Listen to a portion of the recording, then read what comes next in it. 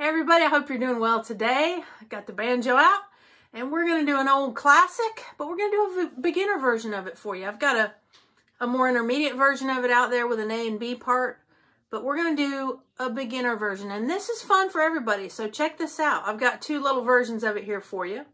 We're going to do Shady Grove. Now, I have tabs for this available over at the website.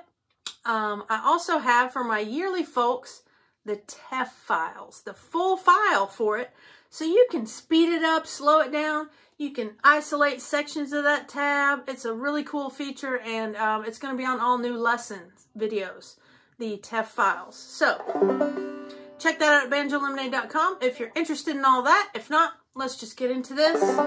I'm going to move the camera so you can see it, but what we need to do first is tune up the second string. We tune that up from a B to a C. And this gives us that sawmill or G modal tuning. It's real pretty. Okay, let me move this camera and we'll get into it. All right, I'm going to play through it here slowly, and I want you to really watch my left hand and see how much, or should I say how little, movement there is. Really. Here we go.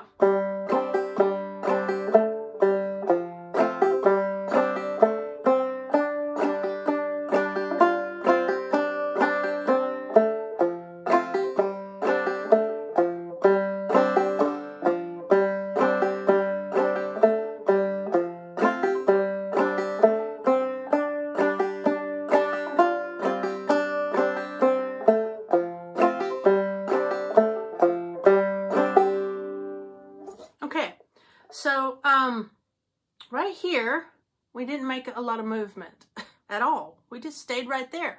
There's one chord in this, and it's an F chord, but our F chord is a lot easier now that we're in Sawmill Tuning, because we've tuned up our second string. We've tuned it up from a B to a C, okay? So what that does is it just allows us to remove that finger from our F chord. So our regular F chord looks like this. If we just take that finger off, now we have our F in our Sawmill Tuning, okay? But you can play it like this, or, you know, or the other way, either way. But you can embellish the crud out of it.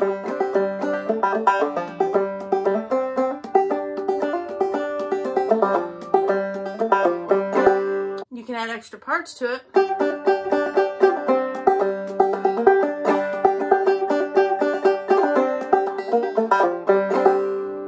Add a B part. I like adding doing the A and doing the B. But in our most basic version, we just strip all those embellishments out and play the melody, and it's beautiful.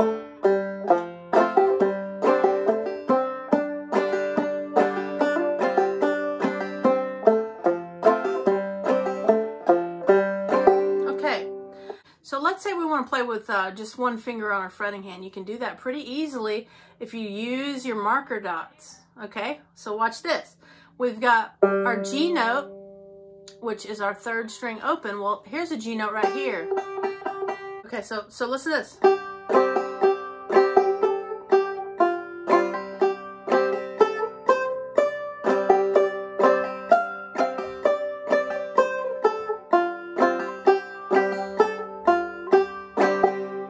So I just played the whole melody, just doing regular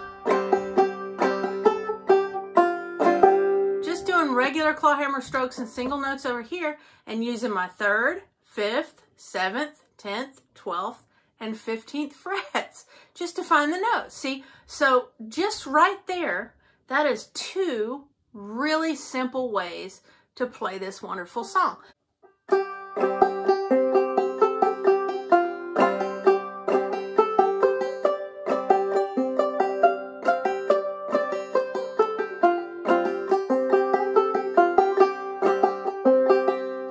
Practice your drop thumbing. There's just all kinds of things you can do to where your drop thumbing is not quite as boring, where you're just sitting here. Let me get some close-ups now for you. 3rd string. So we did the 3rd string twice and 2 clawhammer strokes there, right? So bum. 2nd fret 3rd string, open 3rd string, our chord, and we're hitting that 4th string right there, and then a stroke, okay? So let's do that again.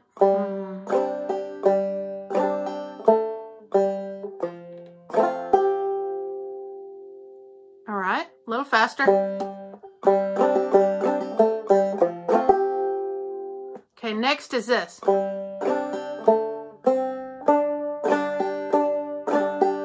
So next is open 3rd string, 3rd string 2nd fret, open 2nd string, 2nd string 2nd fret. And you do that twice, so I'll do that again.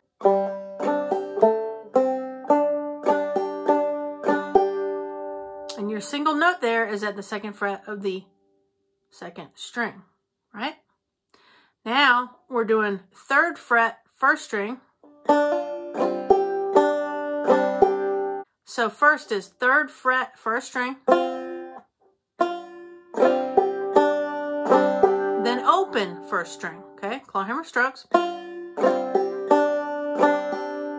2nd string, open. 3rd string, we're going back into that chord. 3rd string, 2nd fret.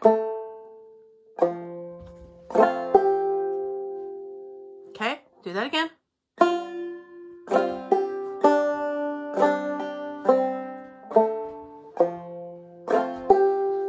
So then it sounds like this.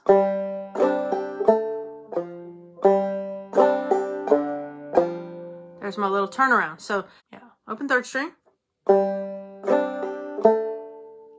2nd fret. And then 3rd fret of the 4th string. Open 3rd string. Then 4th string open. And then 4th string 3rd fret. Okay? Play through it again slowly. Here we go.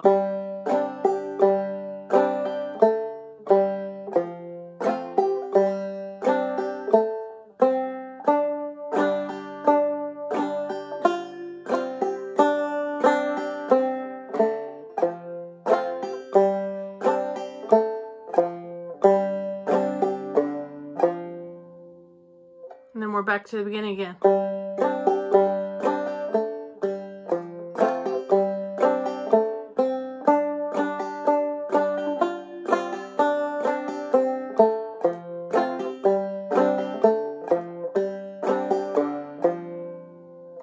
All right, there you go.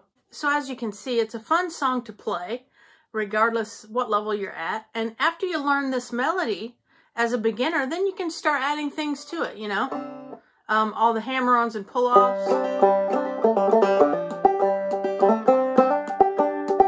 Then, of course, I like to remove the brushes and do my thumb whaps and do some double thumbing.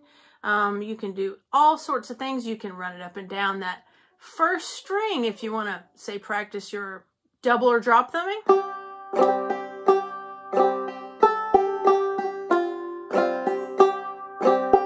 See, that was just me doing double thumbing. So if you want to practice your double thumbing, you can do that. You can practice your drop thumb. You can just do so much with any song. But that was the beginner level of Shady Grove. Again, I have tabs and all sorts of extra stuff over at the website on this. I just wanted to give you an example here of what you can expect in my lessons over at the website. So yeah, I hope you enjoyed that, got something out of it. And before I go, I always want to remind you that Jesus loves you. Bye-bye, y'all.